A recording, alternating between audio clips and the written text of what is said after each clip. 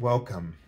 This is Barry Jones from Angelic Wisdom, and we're here for our weekly angel reading for April 24th through the 30th, 2023. So this is the last complete week of the month of April. And I just like to extend all of you the warmest welcome and gratitude for, coming back every week. And I know that the messages have been getting a little bit longer, but I hope that the information that's been shared with each and every one of us has been incredibly enlightening, as much as it has been for myself. They've really been sort of helping to anchor and carry me through the process that I've been going through, personally myself. And I thank many of you for your prayers. And, just going to continue to ask you to do that for me, to send any healing or prayers or just intentions that the universe and the angels can support me with in this incredible time of transition. So if you're new to our Angelic Wisdom community, welcome here. And what I always invite everybody to do is to subscribe, make sure your, all notification bell is checked, like, dislike, and leave comments. The comments are becoming more and more incredible. It is, it's just incredible what we all perceive from what has been said, and it just completes the message in such an incredible way. So this is a cooperative process, right? Also, if you like to get an angel reading with me, you can go to my current website, theangelschool.com/services. That link will be below. Anything that I mentioned will be in the description area below this video, so make sure you go there and check those links out. You can also sign up for the first time promotional offer reading if this is your first time having a reading with me. Also, if you just like to donate or make a contribution to the channel, I have a PayPal me link that's also in the description area as well. I haven't started back up with the daily card messages. I will sometime soon. I've been doing like job applications and things like that and interviews. So that's what's been going on with that.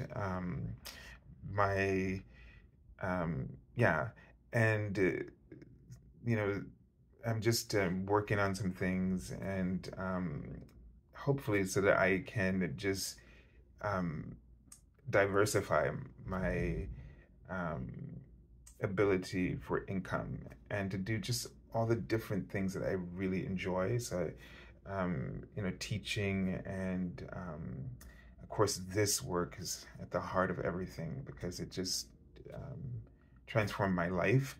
And I want to get back into, of course, time for music or teaching, voice lessons and things like this, crystal healing. I would love to be able to really get back into that.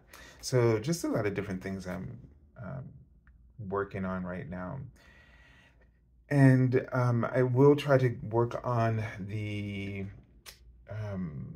monthly angel reading for May, and then at some point, probably in the beginning of May, work on the 12 zodiac readings, the angel scopes. So like the months just keep coming around very quickly. So let's just go ahead now and take a deep breath.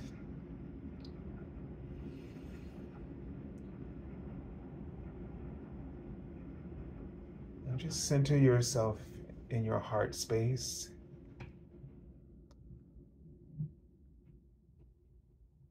And perhaps just allow yourself to feel the enormous love. I don't know why they keep writing song. Perhaps maybe a song comes to your heart as you tune in to your heart chakra. And whatever song comes to your heart, let that be sort of a message from your angels to you today.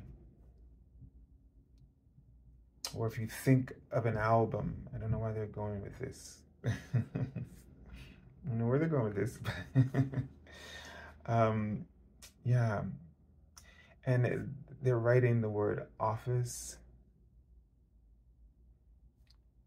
So I don't know if, you know, so I never walk around the city without music, headphones. And I listen to Bach mainly because it just turns on everything for me. You know, joy, it just makes me feel incredible. So I always listen to it. And for me, Bach's music, even if it's, he's talking about, if it's something that's, you know, of an intense emotion or a light and joyful emotion or strife and struggle, it's just the way that the music is composed always offers this incredible hope, this incredible light.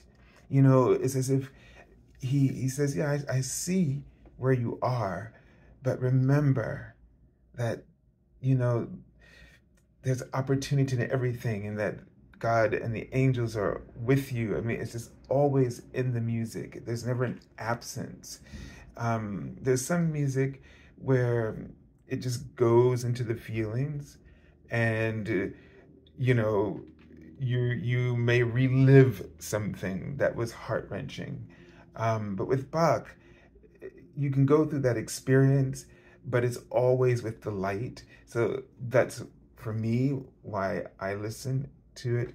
But, you know, I always have, you know, walking through the city. So there might be a need to really sort of be aware of the music that touches your soul or that resonates with your soul in some way to sort of bring you back from the brink of anything that could be incredibly negative. So even in between meetings in your office, maybe you might want to really have a tune that you can just even sing in your head while you're sitting in a situation that may be uncomfortable, that may be full of triggers. So there's a sense of really needing to be proactive in this week in terms of other people's stuff, right? And it's hard when you're the one that's on the receiving end of people's stuff. Just and what we got to understand is that it's not personal. That's very hard for us to understand, that it's not personal, that people are going through things, they're struggling, the frequencies that are sort of working with our planet to help us to shift, to release things, right? So it's almost like a feeling of, you know, there's a time, there's a sense of time, there's a sense of like we're all being called or summoned to wake up, right? And so it's like somebody's keeps knocking on your door, or an alarm clock keeps going off, or somebody's tapping on your shoulder trying to get your attention. And most people are in such a deep sleep of the ego that um, any intensity of the light is triggering for them. And many people are in an intense resistance to this call, call to be alert, to be awake. Now, of course, you might feel as though you are awake. And the thing about life is that all relationships is a relationship with yourself. And so though you and I might feel like we're really awake and we're aware of all of this, and you're sitting there going, yeah, Barry, I get what you're saying. Totally. Oh my God. But we're not done with either. There are aspects of our work, although we've worked hard, there's still things for us to become aware of, to be alert about. There's no one who's getting off easy. There's nothing about, oh, well, I always do my homework. I always turn in my stuff on time, so don't I deserve a pass right now? No, because the thing that we must not understand is that the universe is all based on equality. It is never.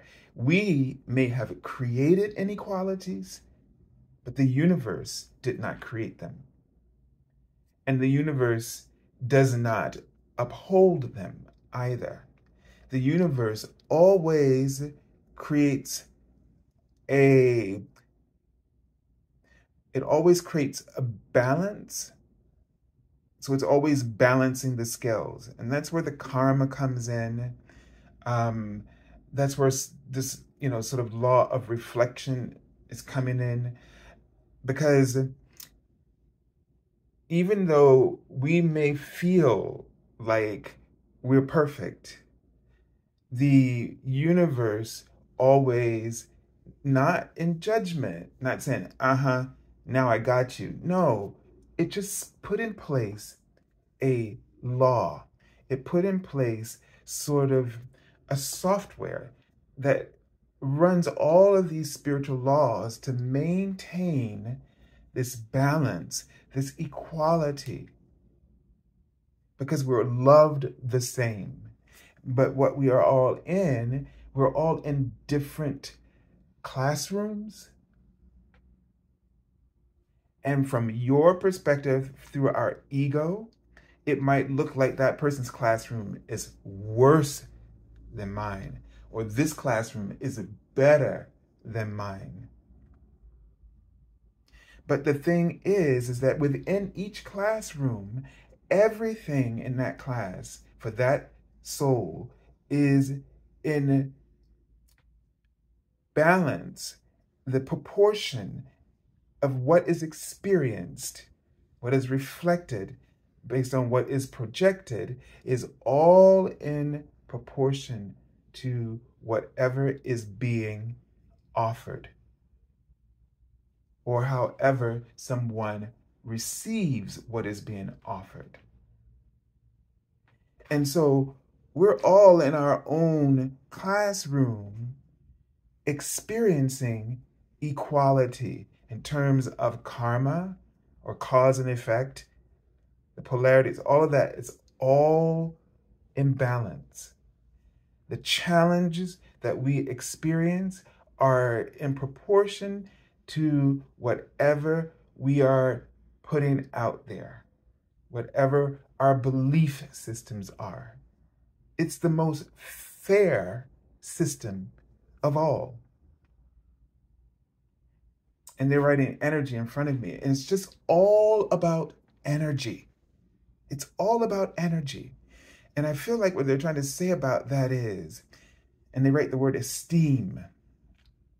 So your self-esteem, in a sense, wherever level you find yourself in any given moment in terms of self-esteem, is the energy that is now being reflected as well as projected.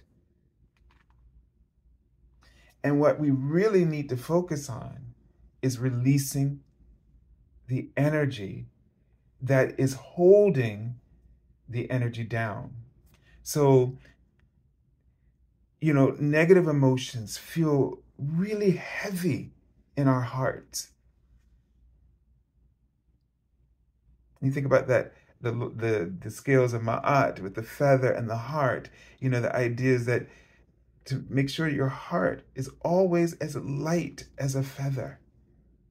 Because the positive emotions make us feel, our hearts feel light. Like it's just floating on the top of the surface of the water. But that heavy, dense, negative emotions or energy is like trying to hold that very light air-filled ball under the water. When you try to hold it under the water, it becomes intense, heavy. But one thing, it never wants to stay there. It's fighting you to go back to the top, to be light. And that's what pain and suffering is. Pain and suffering is a cry for you to let go, not to dig in your heels and fight, not to dig in your heels and try to be right, not to dig in your heels and try to make others feel like they're wrong, not for you to feel ashamed or guilty. That's not what it wants you to do. The pain and the suffering, the emotional negativity is a cry for you to let it go. Let the ball go. Let whatever is in your heart, let that heaviness in your heart go. And that's why forgiveness is such an incredible tool in lightening up your heart from the heaviness.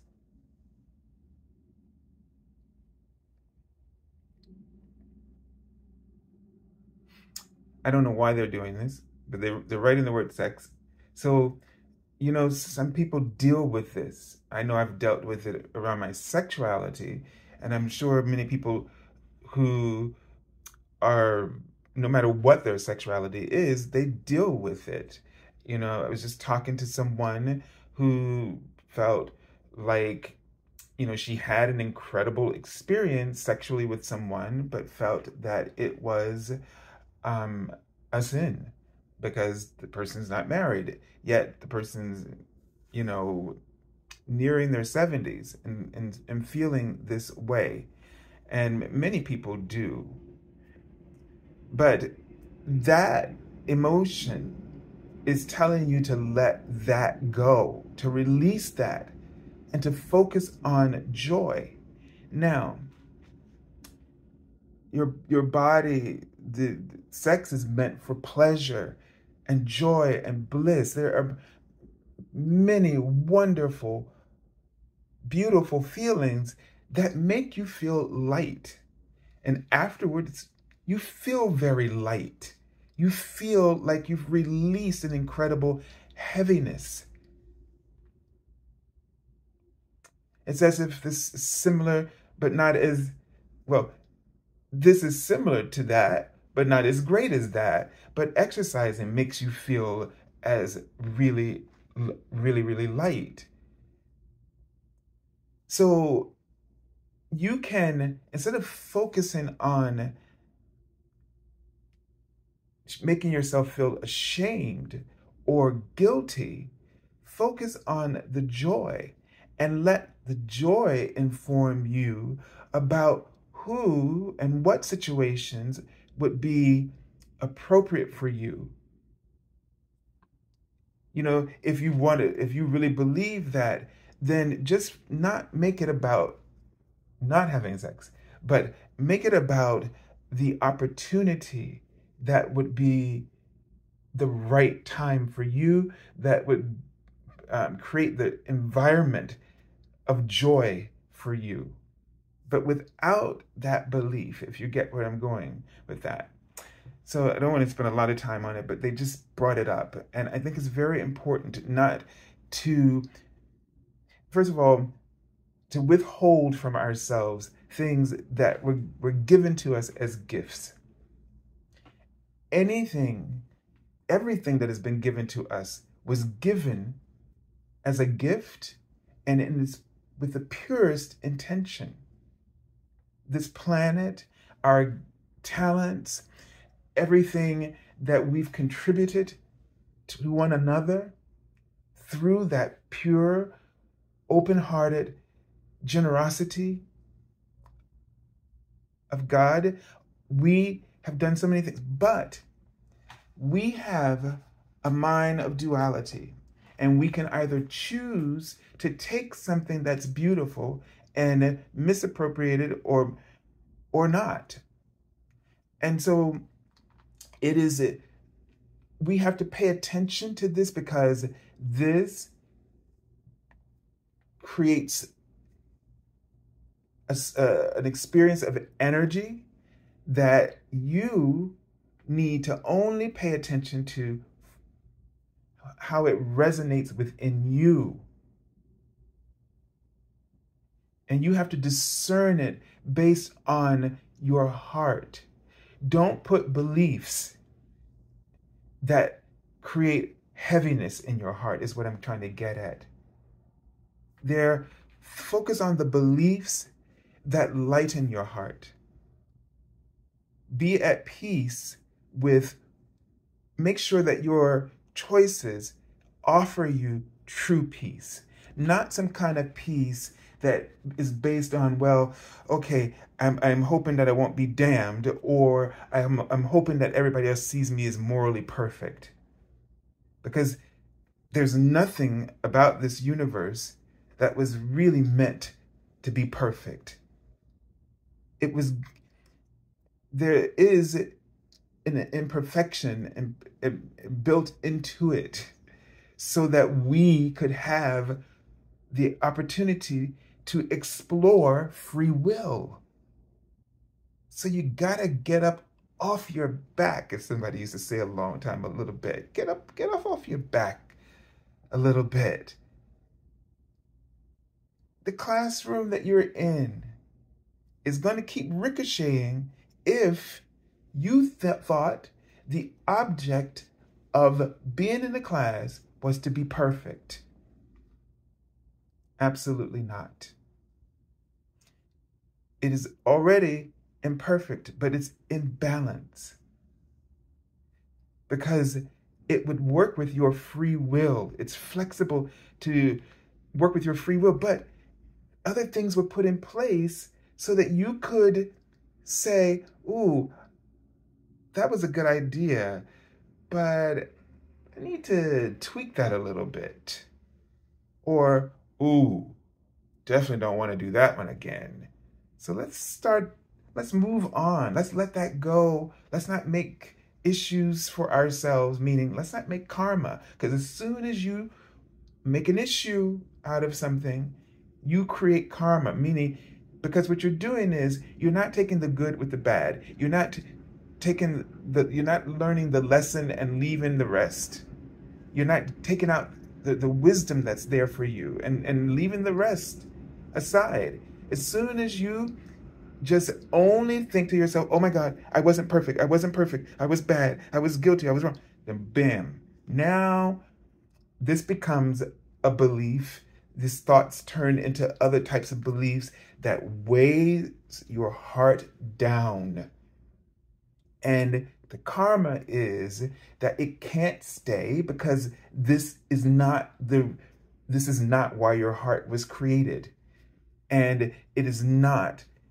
Those feelings tell you a different story about who you truly are as a divine being. And that lie can never be allowed to remain.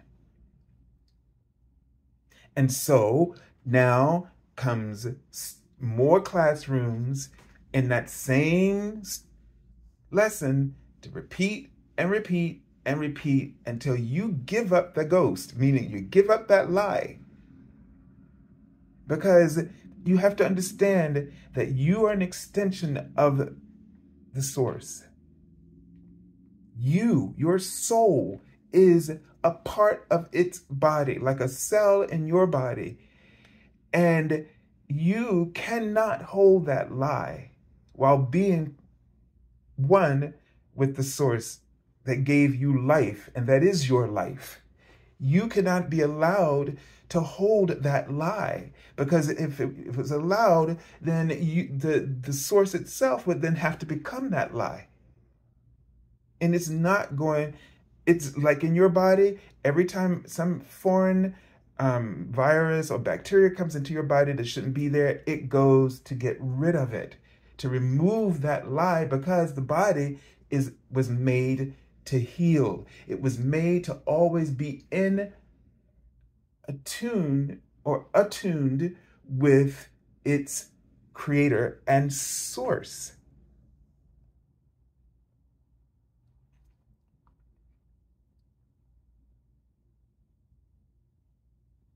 So we're in our classrooms. It feels very unfair. I'm telling you, I know it feels unfair. I'm going through it, but it's all in proportion to whatever we've offered or whatever we've chosen to perceive. And if we got stuck in either one of those, then it created a lesson, a belief that is not in alignment with the truth. And then it is our job to release that burden on the heart, to release that belief, and to allow ourselves to be restored to the truth, so we can float right back up to the top of the surface of the water and float, be light and float and bobble around and without, and I love this idea of the ball because it's just so protected, so fragile, but yet protected on the top of the surface of that water. It'll just bounce, bounce, bounce. It'll bounce off of any surface. If it hits anything, it'll bounce off of it. If it hits a rock, it'll just bounce off of it. And that is what we have to do, because that's telling us that we remember that we are truly divine,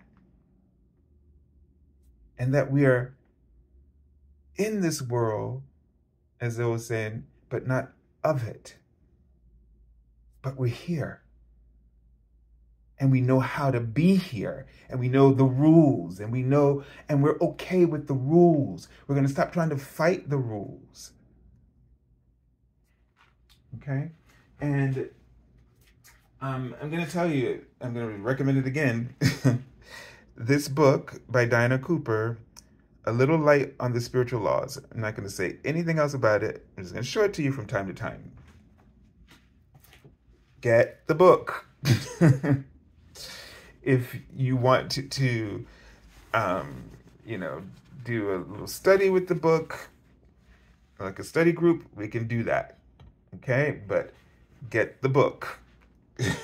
Because you need to know all the rules before you play any game, right? Or if you become a member of anything, you need to know what the rules are. You need to know what the bylaws, right? The policies. If you join a company, you need to know what they are. You can't, play fairly or function to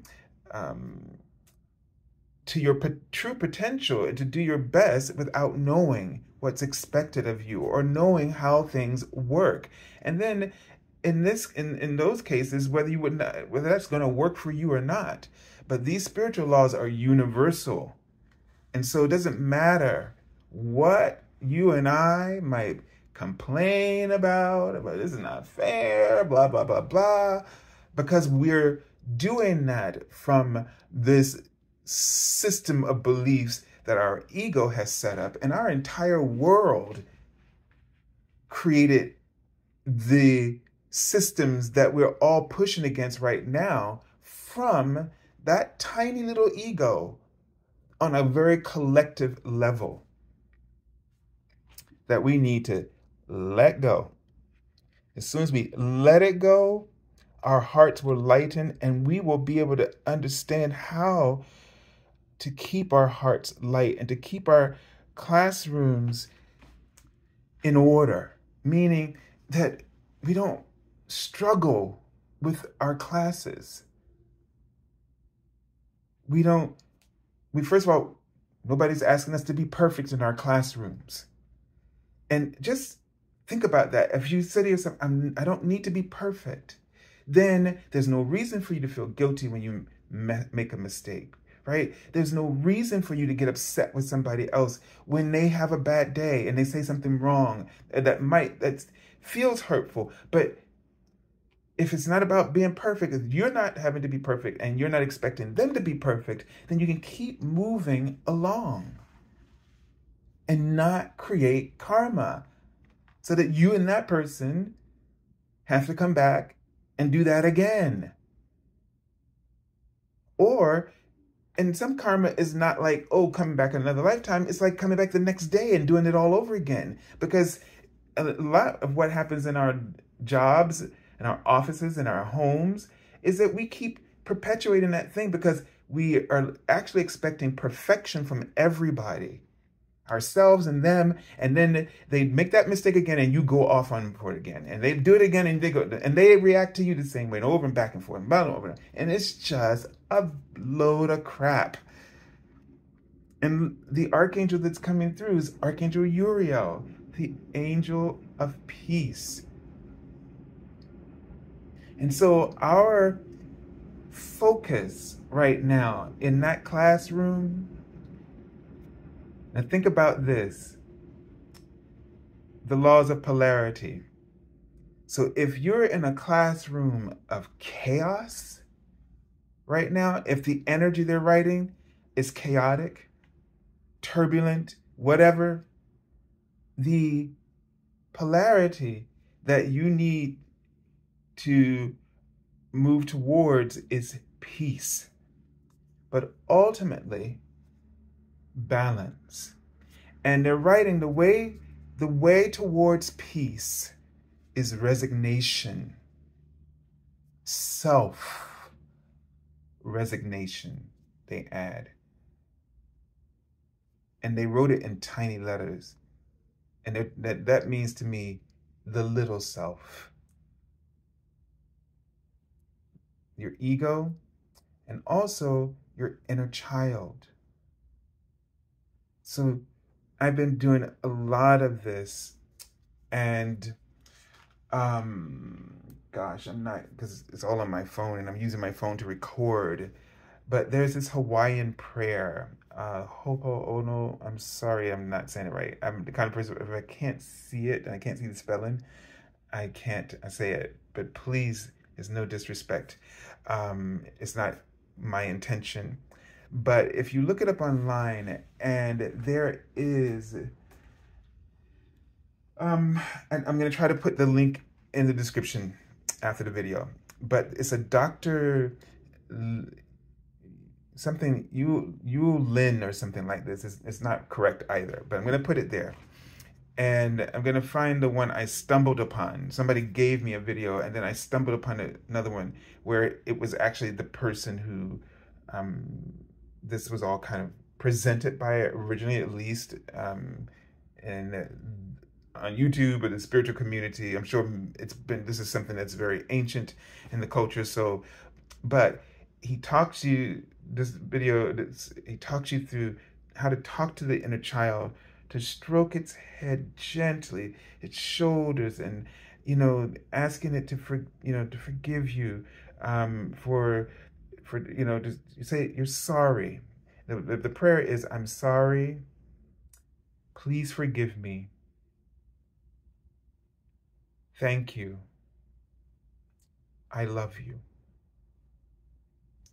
And the prayer, some of the prayers on YouTube, they just repeat this over and over again. That was very powerful the first time I did it. If the heat in my body, whoa. But with this, it got a little bit more personal, meaning more intimate, when you were literally talking to the child and stroking its head, and wherever you felt pain in the body, to ask it to, you know, just to say, I don't know what it's about, and I don't need to know what it's about, but I'm so sorry for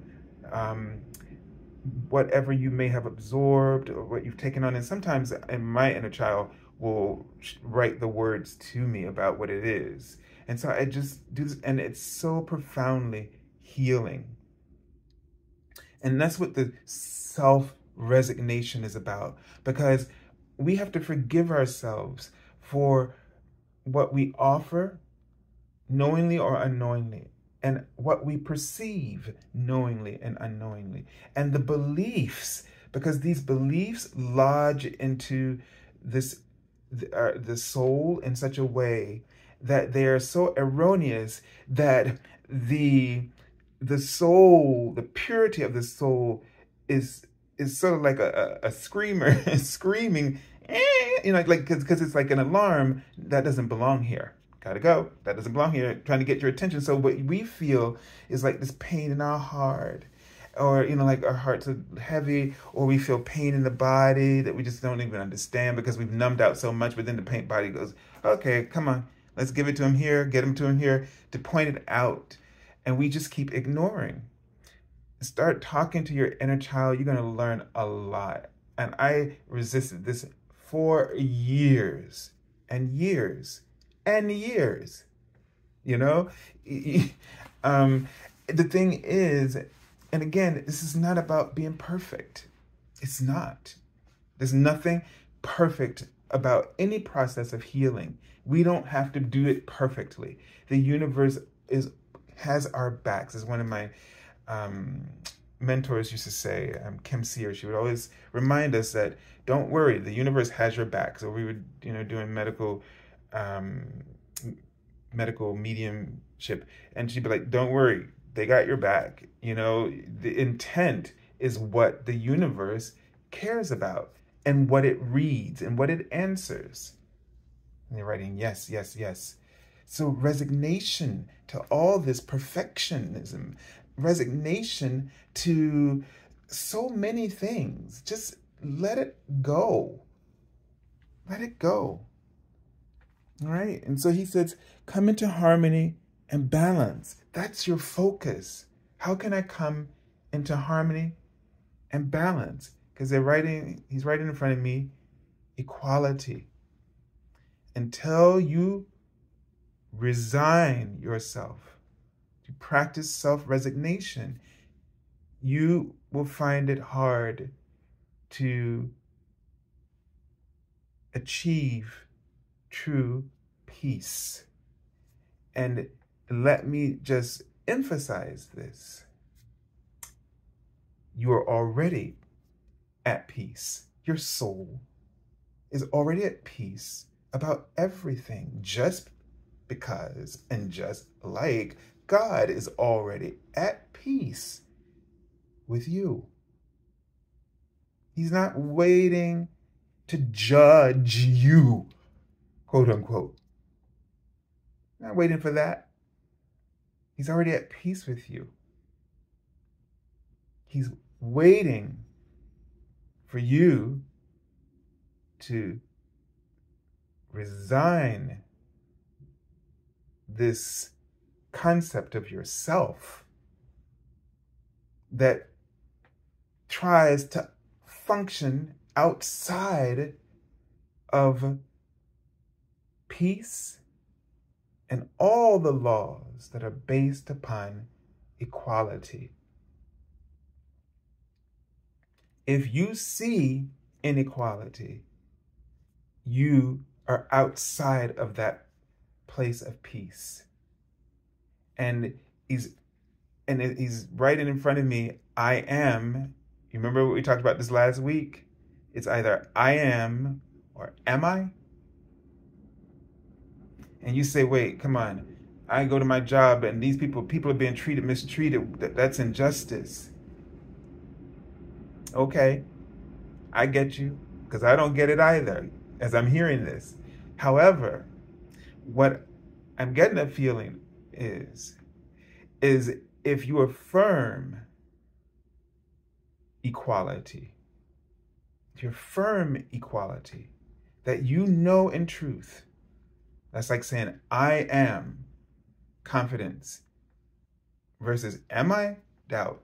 When you affirm that you know there is equality, then you will see the solutions to make that come about if it is your purpose, your call to do so.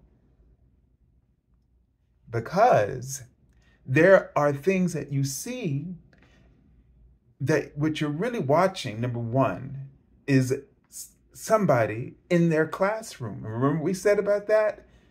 They're in their classroom. Everything is proportionate to whatever it is they're offering or perceiving. That is equality. So that is what they first mean. If you see inequality, you are forgetting to see the truth, which is you're watching a lesson in a classroom where everything is spiritually balanced in that classroom. Doesn't matter if you don't like it or not. No one is in some classroom that they did not create. But that doesn't mean that we shouldn't pray for them to see that, or try to help them if they are ready to see that. You might just need to be there as a support, just a presence, holding your peace so that they can see that, so they can at least feel safe for a moment when you are in their presence, or knowing that you are there as a friend or as a colleague who is in a profound place of peace, some place where they want to be.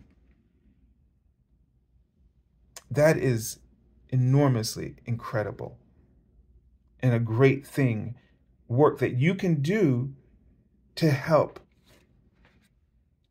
shift the imbalance or the inequality that you see, that you are witnessing. Okay, so the first card for the beginning of the week, the Lover's card. And so I just quickly this is about the writing energy, making sure that your choices are in alignment with the energy that would offer you peace. Take your time, breathe. Don't think about rushing or trying to fix something. First, get in balance with the lesson in your classroom. And then let that situation show you the path of peace to bring it back into equality. You have the Four of Pentacles. So this is simply telling us, reserve your energy, conserve, preserve, set boundaries, healthy boundaries around your energy. Don't give your energy away this week. And that's going to probably be one of the most difficult things. When we take it personally, when we believe in the equality and all that other stuff, and we feel guilty, when we allow our hearts to be heavy, you are giving away your power. That's what the heaviness in your heart, or however it's affecting your health, it's because you are giving away your power. You're believing in the injustice or inequality. Not to say it's not happening as you see it, but you still have to believe in the truth. And they've given us sort of an outline of how to understand the truth by simply understanding it's a classroom, and every classroom is balanced and in proportion to whatever's been offered or perceived. And you have to find a way to work with the laws of equality.